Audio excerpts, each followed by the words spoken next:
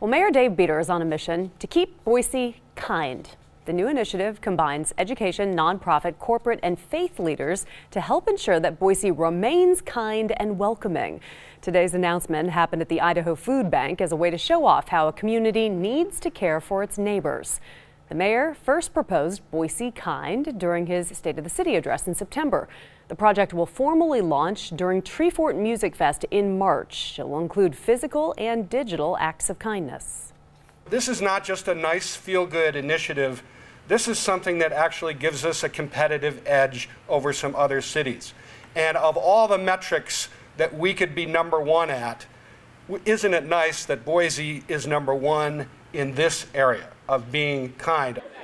You can get involved immediately by capturing and sharing acts of kindness by using the hashtag Boise Kind.